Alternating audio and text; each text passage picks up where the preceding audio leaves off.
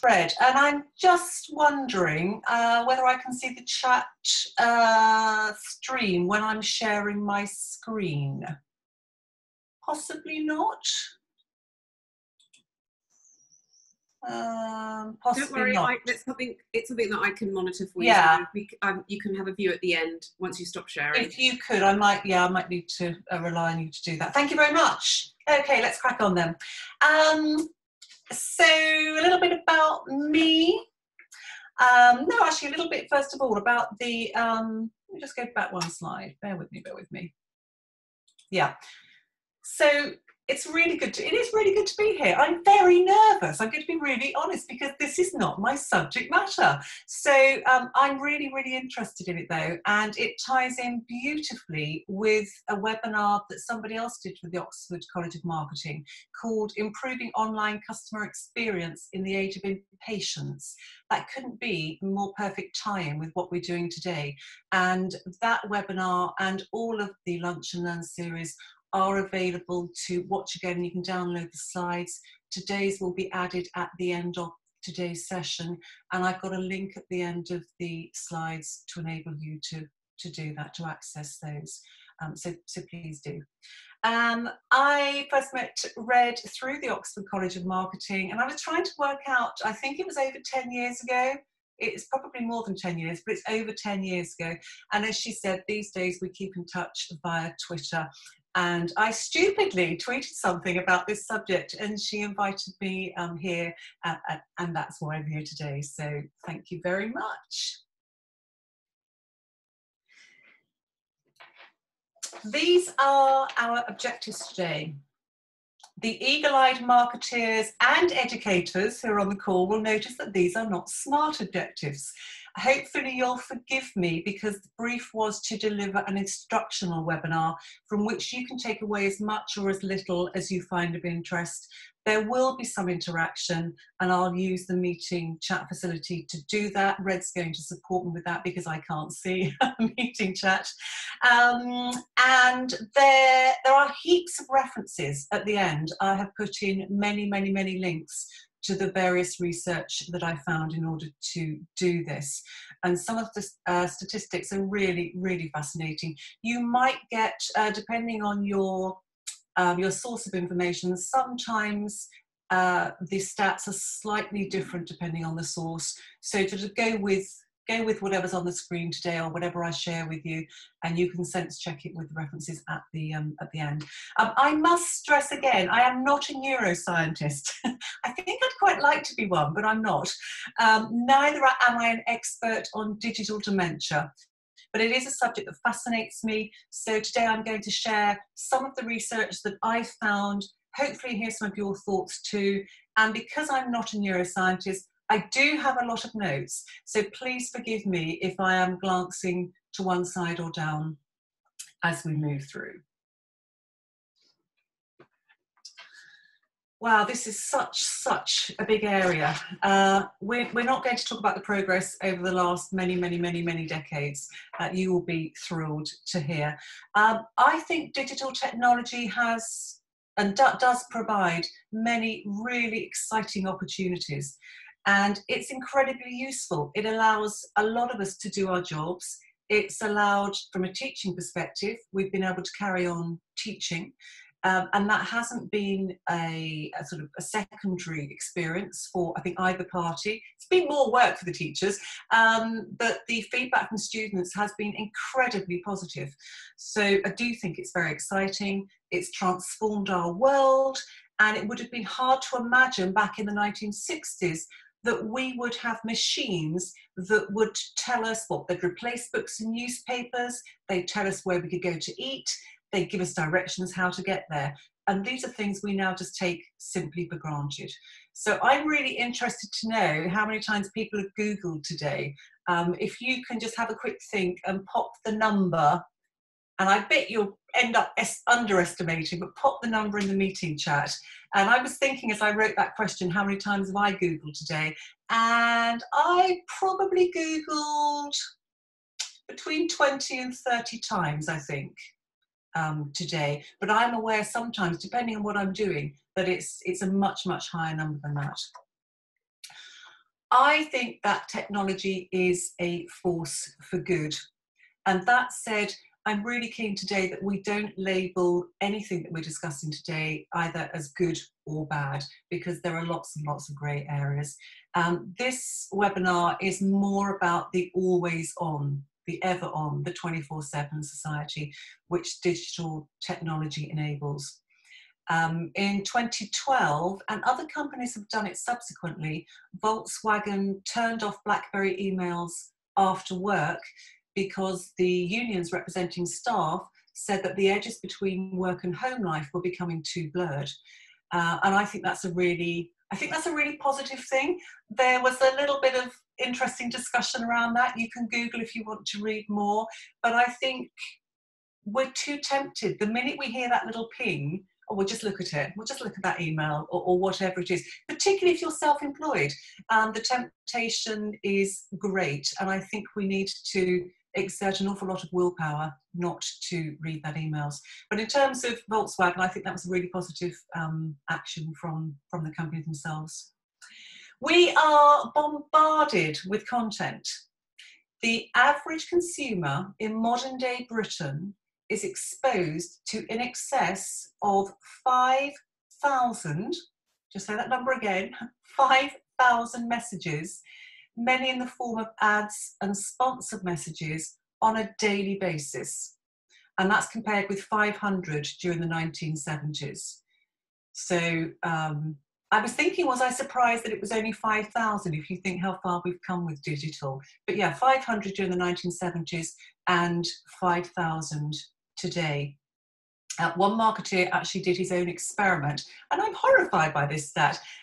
He said that he encountered a staggering 487 messages and promotions before he'd finished his breakfast.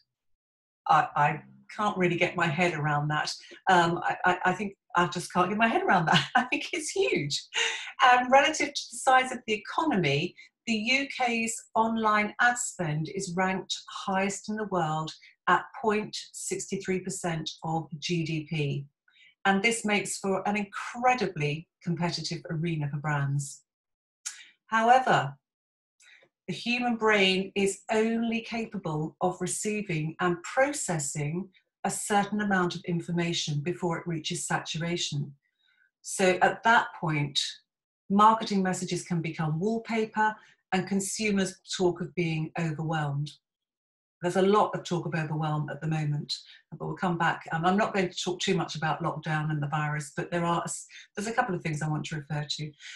Interestingly, according to Nielsen, traditional paid-for advertising, so TV, billboards, radio, they retain higher levels of trust. Trust is a massive subject in marketing. So they retain higher levels of trust than digital alternatives, and they often generate higher levels of subsequent search traffic. That's a really powerful statement. So the marketeers online, and maybe the educators too, what do you think about that? Are you surprised that traditional marketing engenders a higher level of trust? And perhaps the return on investment when we're talking about the search traffic is perhaps higher. I appreciate context plays a part, but I'd be interested to know what you think about that. If you could just pop any comments in the meeting chat, that would be great. While you're thinking and doing that, this is something I am dreadful at doing. So still on the subject of content coming at us, I was interested to know how many people read everything that they bookmarked. I don't have enough years left in my life to read or to watch everything that I save. And yet there is so much incredible and useful content out there. I don't know how we cherry pick what we actually make the time to watch. And I think that's a little bit in the camp of the overwhelm. So my question is, who's in control? Who's in control? Am I actively in control? Are you? Or are we being controlled by the technology and by the different devices that we have in our households? Some consumers are taking steps to counter the amount of advertising coming at them, often through social media, especially millennials and young consumers. it was estimated that 43% of all internet users between the ages of 18 and 24 in the UK used an ad blocker in 2018. That's quite a high percentage. We're encouraged to include regular digital detox into our lives, to exert willpower over our mobile phone usage, or if we can't, to use apps that restrict our time online. And yet, around 80% of people still check their phone before getting out of bed, and I am one of them. I don't know whether I should be embarrassed about that or not, but I am one of them. Smartphone separation anxiety is now a thing, termed nomophobia, N-O-M-O phobia, one word. A phobia which induces panic or stress if someone is able to access or to use their mobile phone. And scientists say that this is because we view our phones literally as an extension of ourselves, which is, I don't know, that's quite a frightening statistic, or research, I should say. And when I think of, speaking of teaching, my teaching hat on, not my marketeer's hat on, when we ask students to put their phones away, it's not an excuse, but they're literally, when we're talking about smartphone separation anxiety, it is actually a thing. So they may be genuinely feeling some level of stress or anxiety at that request. And it's really tricky because technology, the use of technology is encouraged in lessons. So on the one hand, we're saying, don't use your phone. And on the other hand, we're inviting them to do so. So it's quite a tough area to manage, but it is a thing. It has a name. Thinking of gamers, which is quite often thrown into this debate from a negative perspective, we might be more inclined to think of gamers as being addicted to technology, despite the negative consequences to the user. However, technology addiction and impulse control disorder involves the obsessive use of mobile devices, the internet, and video games. So you might scoff at that last statement, but developing a compulsive need to use your digital devices to the extent where it is interfering with your life and stopping you doing things that you need to do is the hallmark of an addiction. So back to my question, are we in control, or have too many of us succumbed to an addiction without realising?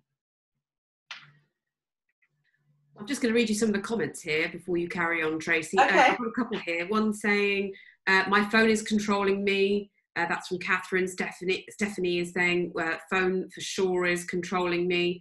Barry saying he believes that the traditional media does earn more trust. Just a couple of comments in the chat. Thank you. Thank you very much, Red.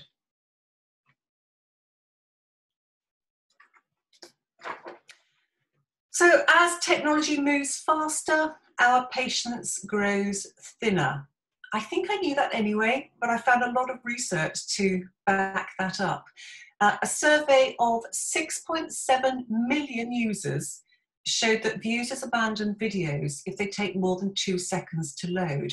I'm sure it used to be longer than that, so we already shaved some time off. I mean, 2 seconds is a very short amount of time, but we don't even have patience sometimes to even get to the 2 seconds. According to the Nielsen Norman Group, most users only stay on a single web page long enough to read just 20% of the content. Now, if that's not a stat to focus the mind on the quality of your website content, I don't know what is. The average trending video length on YouTube is 4 minutes and 30 seconds, whereas the average TikTok video is closer to 30 seconds. Both apps have an average session duration of around 40 minutes. So in the same period of time, one user on TikTok is exposed to over 10 times as many creators on YouTube. Now, that was a stat from September 2019 and obviously pre-lockdown. TikTok has literally exploded since we've been in lockdown. So there are more recent stats. There's a whole heap of them, and I've put them in the references. It's well worth taking a look at. Really, really interesting. So, love it or hate it, TikTok, their time is now. Their time is now. It'll be interesting to see how they develop the app going forward. So we'll case of watch this space. Social media feeds on and reinforces our need for instant and approving feedback. Students tell me they delete images if they don't get enough likes, which I found astonishing. This constant need for instant gratification in the virtual world can lead to poor choices and frustration in the real world. That's when it becomes concerning. Rates of teenage depression began to rise around 2012 when adolescent use of social media became common. Interestingly, it was higher with girls. And some evidence suggests that frequent users of social media have higher rates of depression and anxiety than light users. A Swansea University study found that heavy internet users experience psychological symptoms of withdrawal when they stop using. Totally in line with addiction. And a study of Chinese youths showed that internet addicted adolescents tended to have reduced grey matter, so our thinking stuff.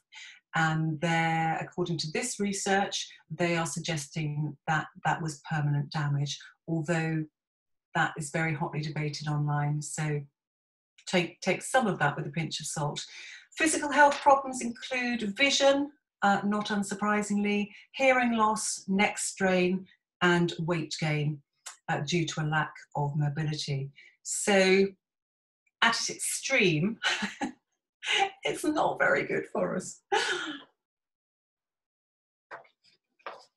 So looking at that bullet point list, when I put it into the slide, I did the same. I thought, right, which do I identify with? Which can I nod my head at?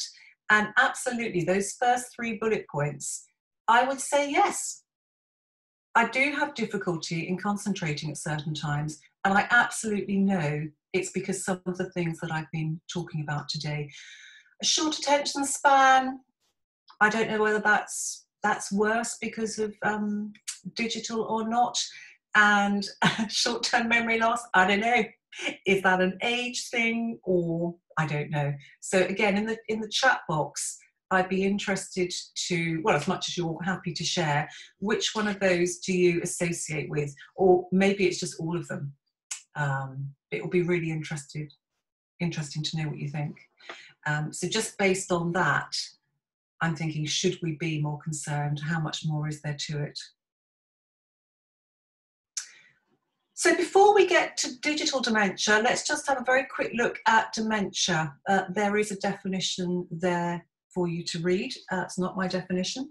The word dementia involves a set of symptoms that may include memory loss and difficulties with thinking, problem solving and language. The changes can be very small to start with, but sufferers of dementia, eventually it will impact a lot. Or, toward the end, I'm thinking of my aunt actually, it can impact every area of their life. So it's very debilitating. The speed in which it increases just depends on the individual. So it's impossible to sort of plan for these things. And mood and behaviour, which can be, you can have been not very loving and then you can be terribly loving, vice versa. It's, yeah, there's no set pattern. In 2018, dementia was given as the leading cause of death in the UK, being listed on 12.8% of all death certificates. Very sombre advice. And there's a slide with a few more stats for you. The fact that it was has overtaken as the biggest cause of death, I think we need to remember that more people are being diagnosed, people are living longer, and there is a change in the way, there has been a change in the way that deaths are recorded. So take that into account when you're thinking about these statistics. And there's another to show you how it overtook.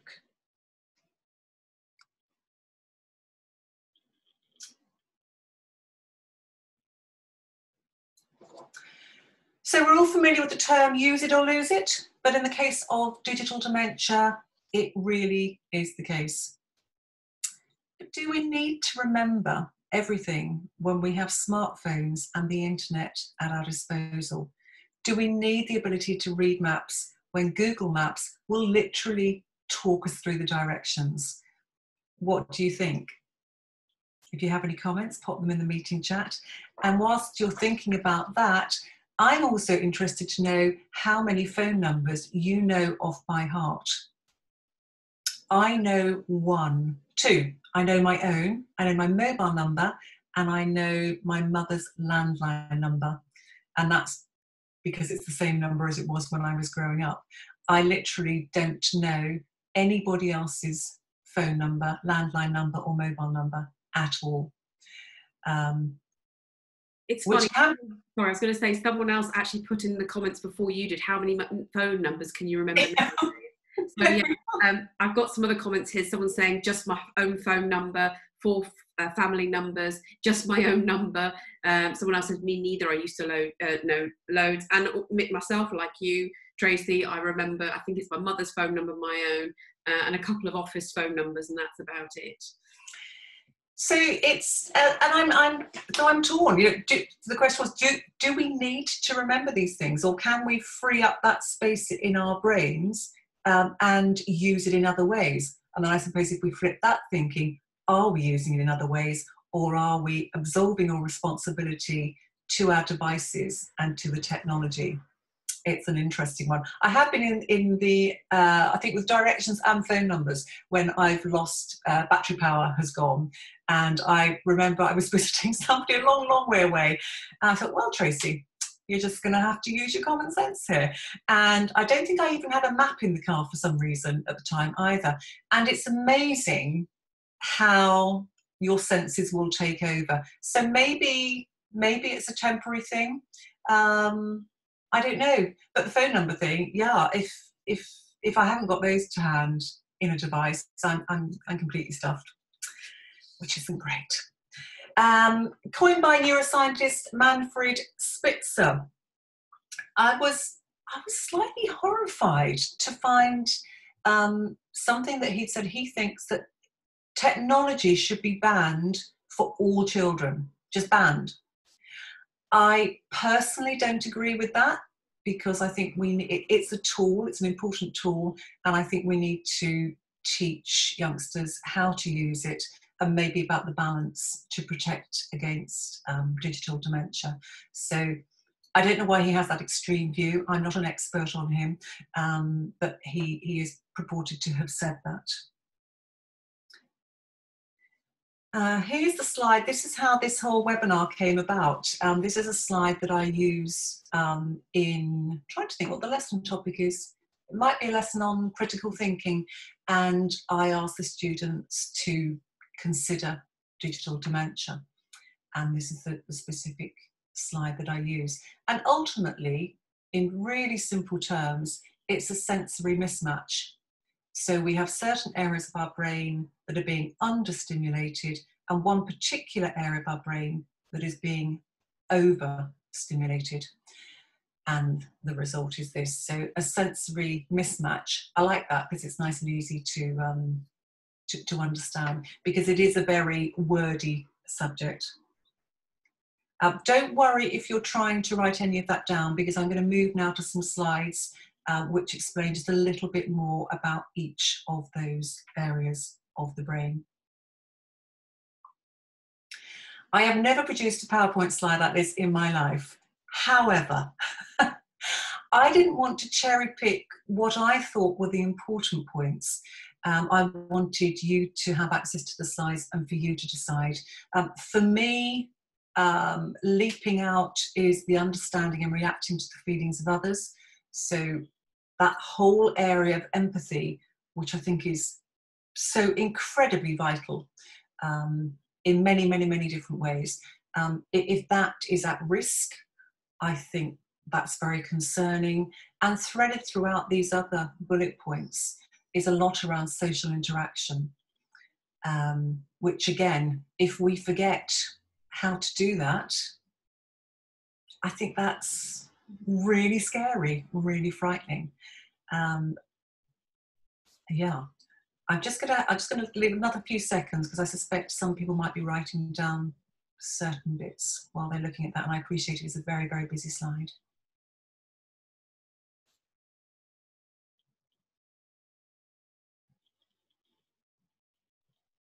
Remember, you can access these literally as a download. It's a click download. You don't have to go through any registration. So the understimulation of the PMRF. I was going to practice what its long-term phrases, but I'm going to let you do that in your own time. But it is there on the first part of the slide there. This is quite a varied one. And I'm focusing, for the purpose of the webinar, I wanted to mention the last part. Depression and anxiety keeps coming up again and again and again, and it's not all social media related. And again, I'm trying not to use the same phrases, but it's almost impossible. I think that is a scary stat. The understimulation of the PMRF could lead to depression, anxiety, etc., etc. I do not have one class in 5 years. I think I've had one class, literally one class of students, and they're various ages. With apprentices, they can be up to 50, who is not being treated for anxiety or depression. And quite often I'll have several, which, particularly with the young people, is very concerning, in my opinion. Understimulation of the, I don't know if it's parietal or parietal. Pronounce it how you wish.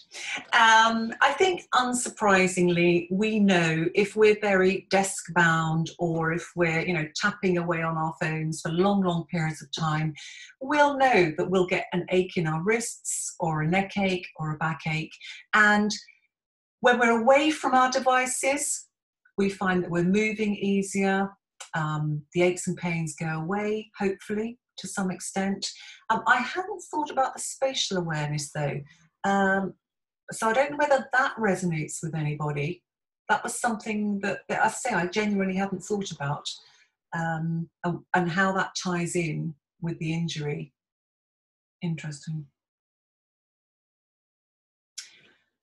Here we've got the overstimulation. Most of them are understimulation, but this one is an overstimulation. And that is not good. That's not good. No social connection, no problems to solve. Our brain is literally not having to work, and information is coming at us, and we're processing it on a very very, very low level. There's a slide, we're coming shortly to something by Susan Greenfield, a neuroscientist, and she uses in her presentations a slide of a brain, when you sort of cut it in half, and it has its little branches. And literally, because we're not taking that further step in terms of processing and understanding and maybe communicating what we found out, these little branches in our brain are becoming stunted.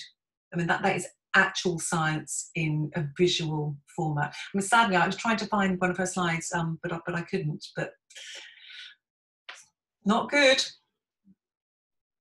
And this one is similar to one of the other understimulations, to do with posture balance to an extent, but this goes further. It's about coordination, about speech even.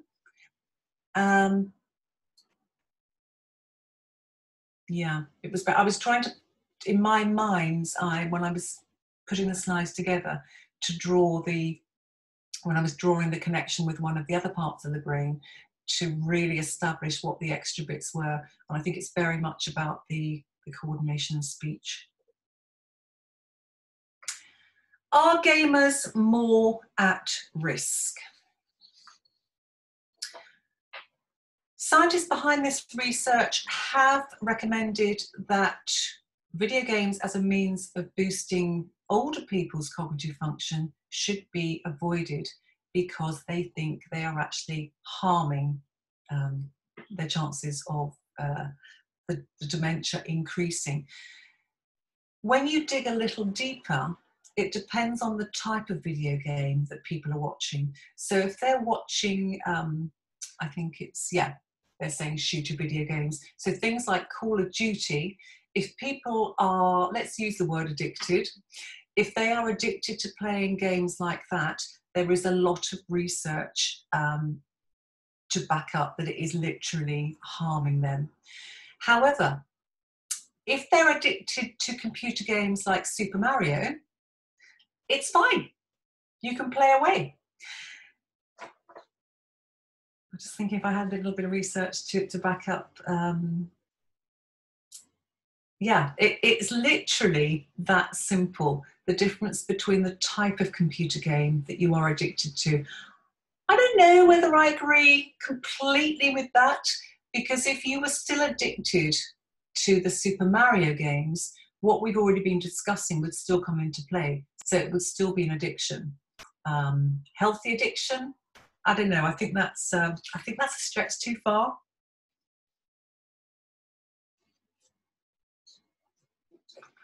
So this is a figure I've actually taken from, you can see this here. It's actually taken from this book by Susan Greenfield. There is a link at the end in the references. And I just wanted to read the supporting information for this particular image. I'll just have a quick sip.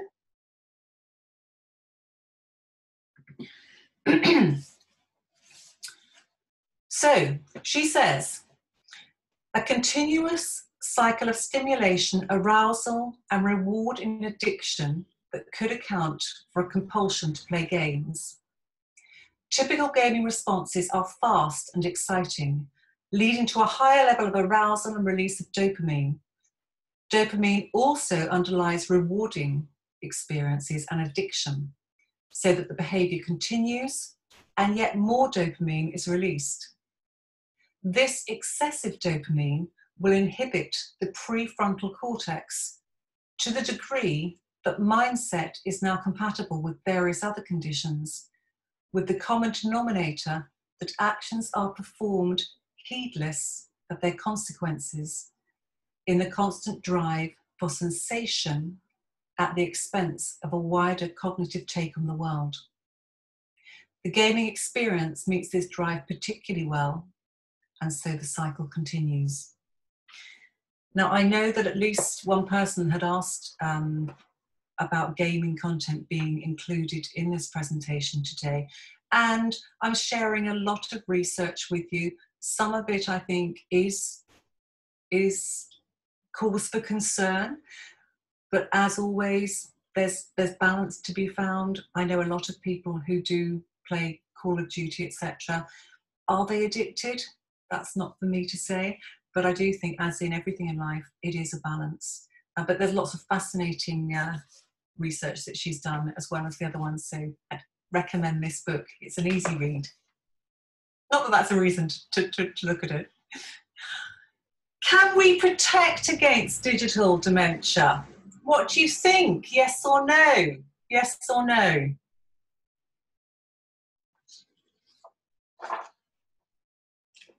I'm just going to see what comes into the chat area. I was going to say. Chat area. Yes or no? Yes or no? I've got a yes, a yes, a yes. Yeah. More yeses. Quite a lot of yeses coming through. Yes, but by having a balance. Yes. Okay, so there you go. Excellent. You're absolutely right. We can protect against digital dementia. According to another neuroscientist called Eric Miller, he says that human brains are not wired to multitask well, and this is irrespective of gender. He explains that when people are multitasking, they're actually just switching from one task to another very rapidly. And every time they do, there's a cognitive cost in doing so. So essentially, by being really productive, you think you're being really productive and attempting multiple tasks at once, you're actually being ineffective. Again, I've done so much self-reflecting when I've been putting this together, and I think I'm probably guilty of doing lots of things at once. And if it's a specific project, I know that I have to switch every other distraction off. I'll mute the WhatsApp groups, so that I have to concentrate on what I'm doing.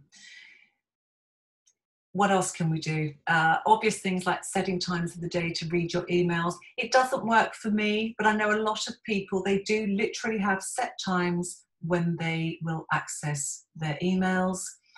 They're very strict on their mobile phone usage. They will use the apps that won't allow push activity to come towards them. I don't use the apps.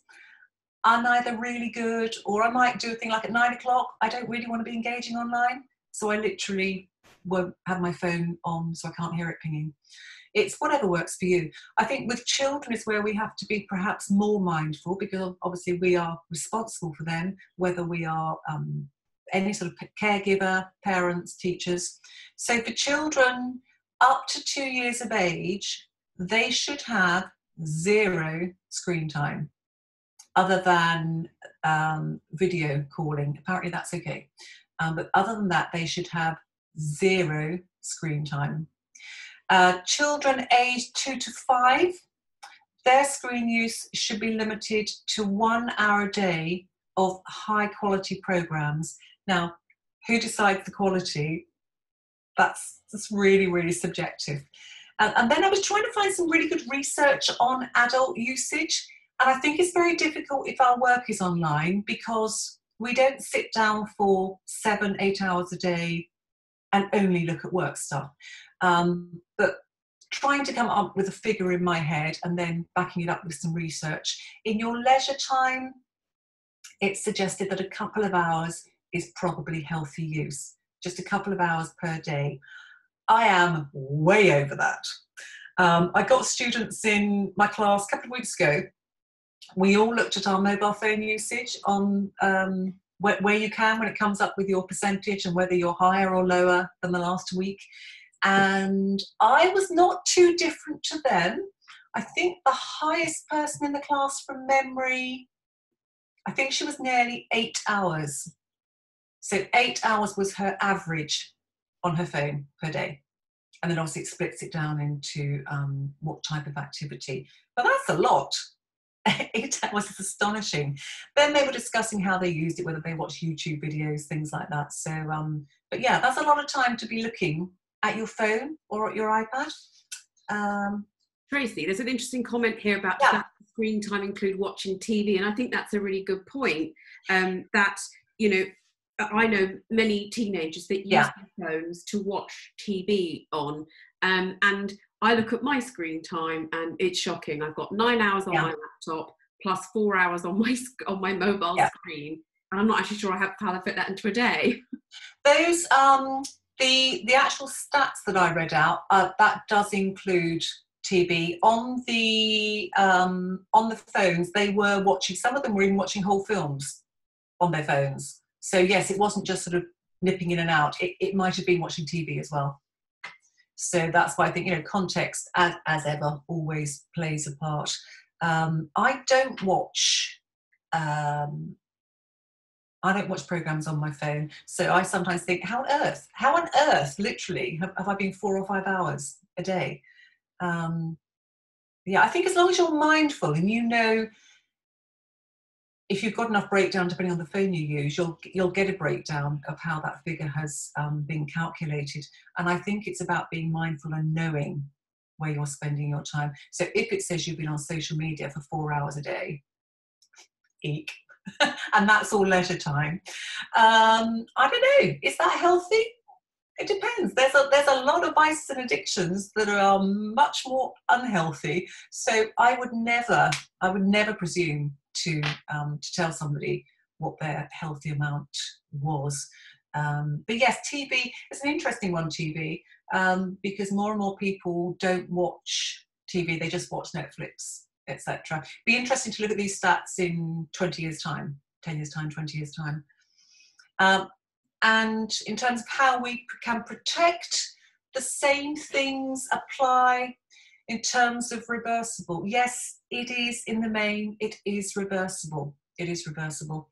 Going back to the use it or lose it, most of us have heard, keep doing crosswords as you get older, but actually that's great, keep doing your crosswords, but also it's really important that you learn new things. And if I had to pick anything out of that slide there, it's the learning new things and making sure that you're maintaining, you know, a reasonable amount of exercise. I do not do the reasonable amount of exercise, which is really bad. So I'm not sitting here as a paragon of virtue. I am always learning something new though. Always, always. And according to this, that's going to put me in very good stead in terms of preventing digital dementia. But I think it's because it's a scary thing. And if you look at some of the research out there, you know, we might think, oh my gosh, we're all going to get this because we're all online all the time. Well, we're not. We're not. And even if we find ourselves, there was the slide with a little bit of memory loss and things like that, we can build in practice into our daily lives to reverse that, which I think is reassuring, reassuring if nothing else. So first question, has your online behaviour, your use of technology and your devices, has that changed during lockdown? So if it is, so regardless of whether it's yes or no, if you can put a little bit of information around that. So have you been online more? Have you been online less? What have you been doing instead if you haven't been online? I have definitely used less social media. Definitely. I have no interest in it. You pop something into the chat area. I'm reading those out. So, sorry, Red, say that again. No, I was saying I'll read those out. I'm just waiting for people to thank you. So, how has your online behaviour changed? If it has during lockdown, have you been on social media more, or not? Or not? Mine's certainly been less. I had Twitter outages because I got so fed up. That's you, Red, is it? Yeah. Yes, that's me. So, yeah, I don't know. I have noticed, not that I follow it, but I have been aware there's been less celebrity stuff online, and I thought, oh, that's interesting, because we're led to believe that there is such voracious appetite for that, and yet I'm talking about the sensational stuff. There's a good comment here though. Someone said, which I could totally also appreciate, I've been on a lot more Zoom calls. Someone else says lots of Zoom, but making more time to go for a walk and read traditional books. Someone else is saying more social media scrolling for me, loads of Zoom calls. Social media about the same, but time on Zoom, Skype instead of sitting in the pub. Probably more as talking and seeing friends through technology. So yeah. So social media has taken a bit of a backseat. It'll be, I don't know, it'd be interesting to see when it changes, if it changes. So I think a lot of us have found, there are some people on this call that I would not have, almost certainly would have not connected with had it not been for the lockdown. We communicate through WhatsApp and through very regular, oh, well, that's very regular. The WhatsApp group is on fire all the time. And we have various Zoom meetings each week as well. And that's been fantastic. It's like continuous CPD, and everybody's so supportive. So that's been an absolute joy. And with families, nobody mentioned family, I don't think, in the chat, but all of our family, including the Canadian relatives, we all get together once a week, and that's lovely. And we never used to do that, and we said we're going to carry on doing it. Maybe not once a week, but at least once a month when everything reverts to normal. So interesting times. I like the forced pause, so giving us a chance to reflect, maybe to make some changes. I think a lot of people will be making big career changes, some of them sadly enforced, but I think some people will will make big decisions career-wise. Right, your two meaty questions. It is aimed to marketers, but there's no reason why everybody can't comment on that. I've been mentioning content which is very specific to marketing as I've gone through the presentation, and it's a big question. But what responsibility, if any, do we have as marketers to protect our audiences against digital dementia? So question one, if you could ponder that for a few seconds.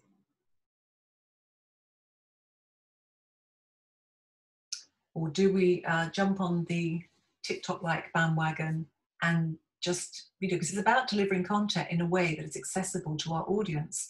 As you know, I'm teaching you to suck eggs. But if they want it in bite-sized chunks and they want it quickly and they don't want to have to work hard for the information, then who are we to say, no, no, no, it's good for your health? Because, as I say, we're there to deliver them the content in an accessible way.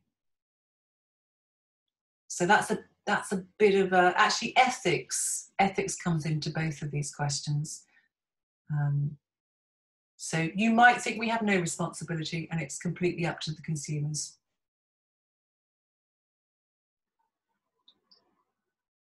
Let me know if it's coming through, Reg. Yep, I'm just having a look here. Let's have a look. We must ensure what we share is truthful and useful. Fake news and mindless sharing everywhere when the actual news stories are scary enough. That's a really good point. Yes, we do. In the same way, we have to be responsible for data protection, honest advertising. I think we are responsible and we should be the solution, not the problem. Maybe we should not exaggerate with automation and chatbots. Some more public care messages. 30-second demonstrations, bite-sized. Someone's just mentioned that. I'm not sure how that's, are we talking about that? Trying to engage through humans with our clients. Some more things that are coming through. So some interesting. Hang on, the links. This links well to teaching too. Should we bombard learners with emails? Yeah. At that point, I'm going to mute.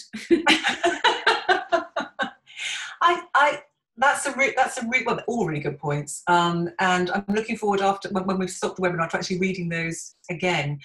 This whole business of overwhelm,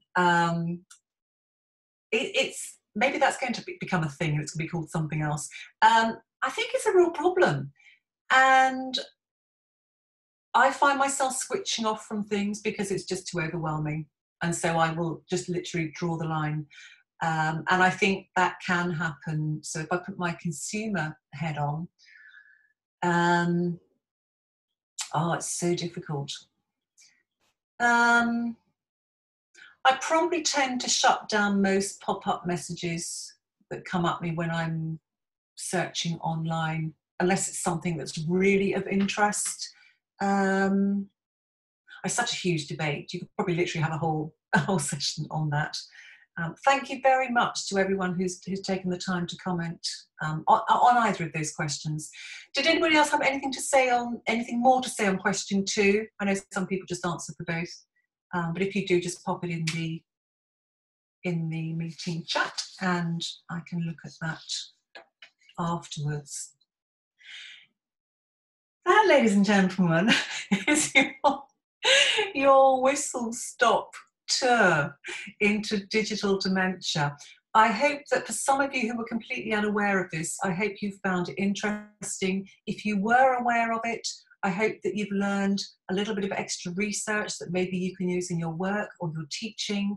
And just to remind you that you can access, there are six webinars, and they're all free to download, as are the slides. So talking about how we like to access content, you can just look at the slides or you can watch the video, and I presume that they're going to be there probably as evergreen content for you to enjoy. Before I sign off, are there any final questions? Just getting some nice comments for you here, that it was very useful, time well spent, it was fantastic, loved your images and stats, very informative, would love to share this with colleagues, thank you so much for adding knowledge, lots of new areas explored. Don't know if there are any other questions, just lots of thank yous, which is nice. Oh, we always like a thank you, Red. Yeah. And I'm just while you're, this is the amount of, which way am I going? That's the amount. That's the amount of extra research you can dive into if you want. So I'm hoping I've included links to everything that I've shared here, but obviously you can always do your own research as well. But it's a really fascinating subject, and I think we all need to be aware of it. Thank you very much for the invitation to do this, Red. You're very welcome, and thank you so much. It was really, really interesting for me. Some of the stats in there were absolutely fascinating, and certainly food for thought for marketers as well. And yes, thank you again for everyone who attended. You'll be delighted to know that we will be continuing our lunchtime webinars under a new name from next week. So keep an eye on our social media platforms, and we will be revealing more from Monday. Thanks so much for your time, everyone. Take care. Do our Zoom wave that we've all worked on.